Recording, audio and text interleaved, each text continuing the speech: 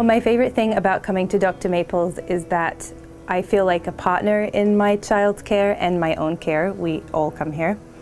I first met Dr. Maples when my son was a little infant. I think he was 5 or 6 months old. And Dr. Maples and her practice supported an event that I attended, and they were really passionate talking about infants and oral care, oral health.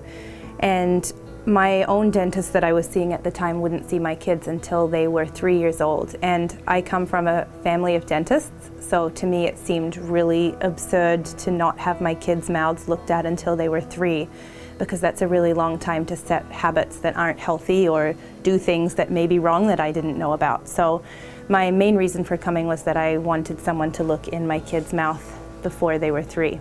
Starting with our beloved children, we want to put them in the driver's seat for health for the rest of their life. We want to make sure that by age 18 that every child who we touch has the skills and habitual behaviors for a lifetime of health, and not just oral health but total health. We're looking at diet and nutrition. We're looking at how they care for themselves, how they feel about themselves.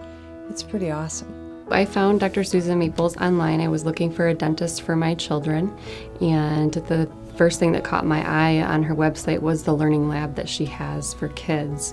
And that was very important to me as a family medicine physician, going to a dentist who didn't just care about teeth but cared about total health.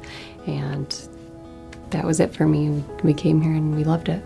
So the Learning Lab has definitely led me to an interest in dentistry. My siblings are both in dental school, so it just kind of opened my eyes to the different opportunities in dentistry. We've been really happy coming to Dr. Maples for our dental care.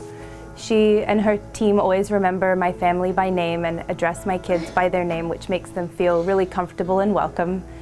And it's nice to know that we are not just one in a 50 million patient files, and that they are, care about their patients and the people that come here. So we've been very happy with that.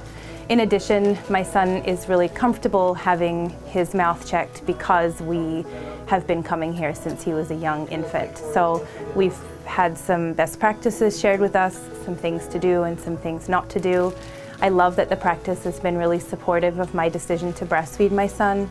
And they've always been really encouraging of nursing, which I think is really important, and helped me to still maintain good oral health for him while I nursed him into toddlerhood.